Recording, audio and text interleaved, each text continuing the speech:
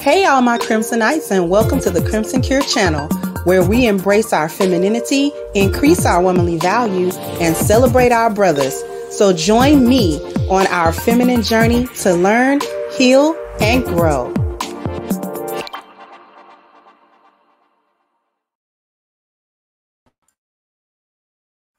Hey there, my Crimsonites, and welcome to the Crimson Cure channel. I'm your hostess, femininity coach, and author of the Crimson Cure, and this is my perspective. So this is not a video. This is just a post. And as you can see, the subject matter said, I'll get 100 deletions before I be a single mother. I'm not going to lie. So another person says, or use protection.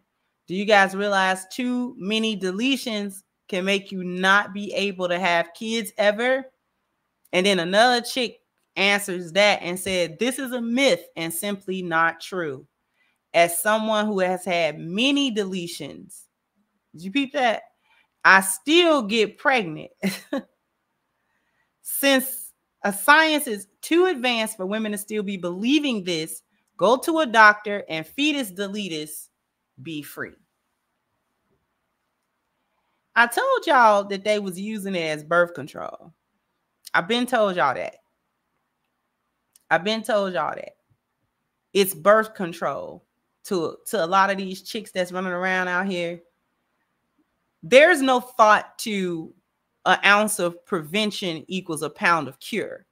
There's no thought to that. Just prevent the whole thing rather than trying to cover up your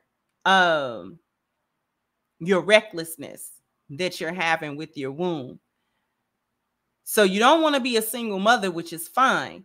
But why is it that you're getting pregnant to where you got to make the decision to delete the child after you're pregnant with it? So this is where we get no accountability, no responsibility, complete recklessness. The last post is the real bad one. First of all, it's misinformation. It's a myth. It's not a myth. Having them people go and perform an unnatural type of procedure for you. A miscarriage is one thing. A deletion is another. To have them people repeatedly go into your body and give you something that will delete the fetus and then having to go in there and remove it and remove the remnants from your womb, that is dangerous. I personally know women who had deletions who could not have children. When they wanted children, they could not carry them to term. They would get pregnant, but they would always miscarry the child. And it was because they were deleting children repeatedly as they were getting pregnant with them. And so they never had children despite being in a relationship and the man wanting children. And eventually it broke the relationship up because he ended up finding out that she was deleting the kids because she wasn't even telling him that that's what was happening. And then couldn't, you know what I'm saying? Like had to eventually drop down and come clean when she was unable to maintain a pregnancy. And so it's absolutely true, right?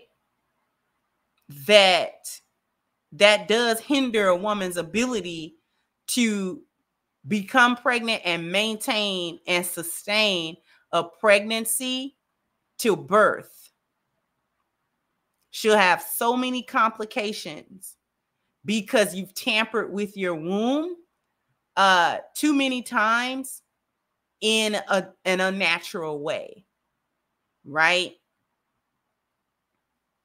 So then she goes on to say she's had many abortions, many deletions or whatever. You had many? Then the following segment is even worse. I still get pregnant. So you're still running around letting dudes hit it raw and saying, you know what? If I am pregnant, I'll just go delete it. So you're comfortable with using Planned Parenthood as retroactive birth control rather than saying, you know what, first of all, I'm not going to be running around here just having random sex with so many random guys. Secondly, if I am going to be running around here outside, as they say, then at minimum, I'm going to have birth control and all this kind of stuff, because I don't want to go into that procedure to do that. So it's best for me not to even introduce that to myself. Don't even get pregnant at all. That's what science has advanced to, that women don't have to be pregnant. And I don't mean a deletion. I mean, you don't got to get pregnant in the first place, right? So she says, I still get pregnant, which is atrocious. Science is too advanced for women to be believing this. Go to a doctor and fetus deletus be free. And that be free at the end of it is really the crux of it all. Because they want to be free from not only the responsibility of having to birth and raise a child, but free from the accountability of becoming pregnant outside of marriage and relationship in the first place.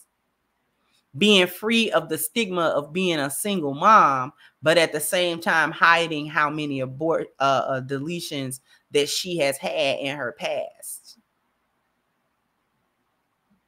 And this is why some men become suspicious of women after a certain point that have never been married and you don't have children. They become suspicious about it. Well, how many deletions have you had? They become suspicious about that. Right? And then if you are a person such as myself that never had children, but also never had a deletion, you gotta like say that. Like make that clear. No, I don't have children, but it's not because I was reckless and then just got rid of the evidence. Like, so I went to go and get a deletion before, and that's why I still don't have kids. Like, no, I don't have any birth children, and I never got any of them deleted either. So I don't have children just because I don't have any. And if you're a woman like that, you got to say that. Like, you have to say out of your mouth, yeah, I don't have children. I also don't have a track record of baby deletions either. So me and Planned Parenthood, we ain't friends either. I just haven't had any children. Maybe because I miscarried them, or maybe because I've been responsible with my womb and I don't have children because I wasn't out here thotting and bopping and letting dudes hit it raw so I can be pregnant. Right? But that last one got me. I'm like, are you serious? And they get on the internet and type this stuff and then don't think it's a problem. Like she thought that tweet was cool. Like she was cool with the tweet. She put that on the internet with her face next to it. Like, are you kidding me? Like, this is the type of stuff that they feel is all right and should be normalized. This is why they be fighting so hard for quote unquote reproductive rights, i.e. the right to go and erase my mistakes and erase my bad decisions in a doctor's office. That's why they so caught up on that. And we got to vote, you know what I'm saying, Democrats, so that Planned Parenthood can be our best friend, which goes right along with the fact that Planned Parenthood had a whole station outside of the Democratic National Convention that was going on in Chicago just these past few days. They had a whole booth for Planned Parenthood and folks signing up for appointments at the DNC rally. That's why these women vote like that. It has nothing to do with any real policies or anything like that. They just want the ability to legally go and erase their bad womb decisions and make sure that there's no evidence of the recklessness that they had out in the streets. This isn't about, they're not concerned about deletions under the guise of what they always talk about. Well, what if you graped? And what if you, that's actually a very small percentage of the women that come in for deletions are coming in for that reason.